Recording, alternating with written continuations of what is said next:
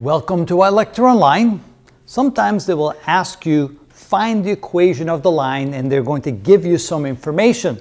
The way they give that information can be in various ways. And here are 6 examples of what they might give you and then ask you for the equation of the line. They may give you both the y-intercept and the slope. Well, if they give you that, that makes it easy because you simply take those two numbers, plug them in here, and voila, you have the equation. Anything else, you'll have to do a little bit more work. Sometimes they'll give you the slope and one point on the line. Well, the slope, that's already gives you half the battle. You simply take the slope and plug it in for m, and now you simply have to use the point to find the y-intercept.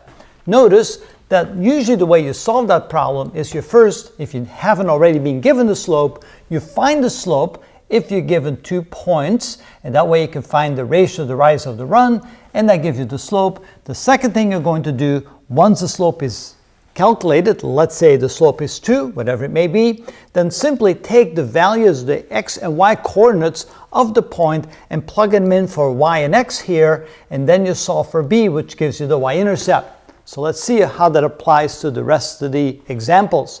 Let's say they give you 2 points. Well, if they give you 2 points, you're going to use those 2 points for step 1 to find the slope. Once you have the slope, you take one of the 2 points, plug them into your x and y into the equation here to solve for b, the y-intercept.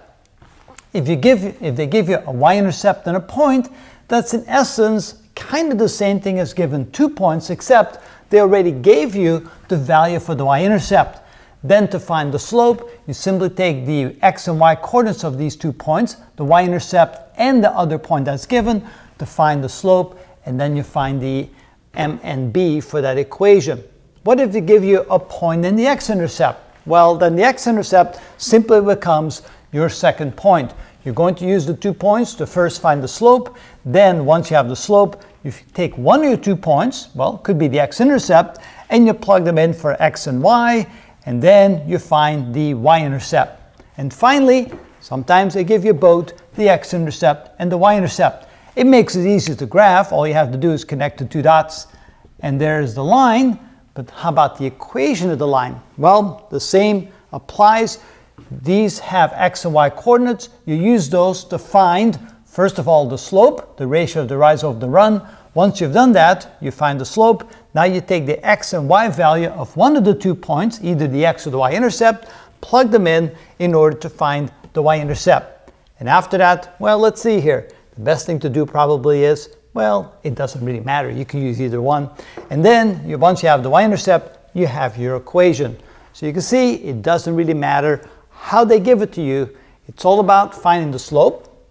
Either they give you the slope or you calculate it using the coordinates of the 2 points, and then plug one of the values or one of the sets of values, x and y values, into this equation once you have the slope to find the intercept. And it really doesn't matter how they give the problem to you. And that is how it's done.